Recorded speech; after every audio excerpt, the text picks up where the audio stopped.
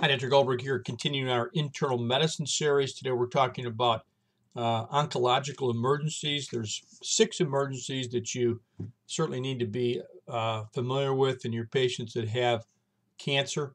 Number 1, mets to the brain. About 45% of our cancer patients are going to eventually develop metastatic cancer of the brain. There's about 150,000 cases a year in the U.S. Sometimes there's no symptoms. Sometimes there's seizures, strokes, memory impairment, especially seen in lung cancer and breast cancer, but as well as GU cancers, melanoma, many cancers, but especially those. Treatments with IV steroids, anticonvulsants, radiation, sometimes surgery. Once brain mets occur, survival median rates are very low. Second emergency is superior vena cava syndrome. This is usually caused by a direct compression of the superior vena cava by tumors in the upper lobes of the lung or mediastinal lymphadenopathy. Lung cancer, of course, is the most common cause, but symptoms can be shortness of breath, facial edema, headaches, upper extremity edema, cough, or neck edema, otherwise known as the collar of Stokes.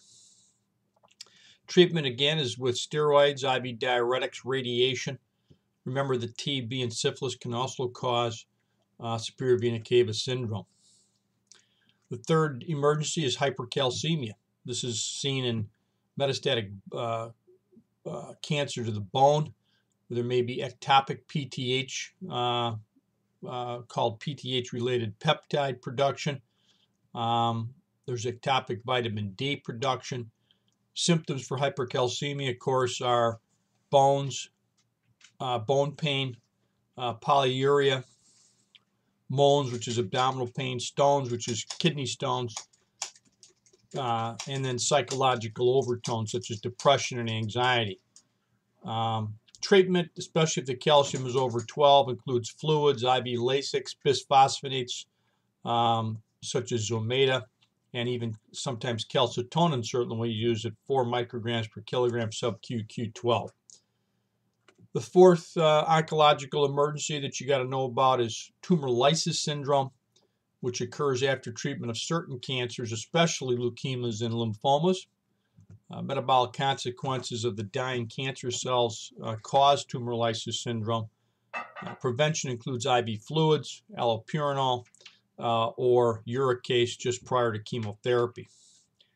Metabolic disorders associated with TLS include hyperuricemia, especially greater than 15, with stone problems that occur in the urinary tract, azotemia, hyperphosphatemia, hypocalcemia, and either hyperkalemia or hypokalemia. So good to know about Tumorlysis syndrome. The fourth and fifth cancer emergencies include febrile neutropenia, which is covered in our infectious disease lecture series, as well as malignant cardiac tamponade, which is related to obviously direct extension of the cancer to the pericardium. This requires obviously emergent drainage of the pericardial effusion. Otherwise, patients will go into shock and die quickly. So those are 6 cancer emergencies. You got to know them, or certainly know about them. Nice summary here. Thanks, Dr. Gullberg signing off.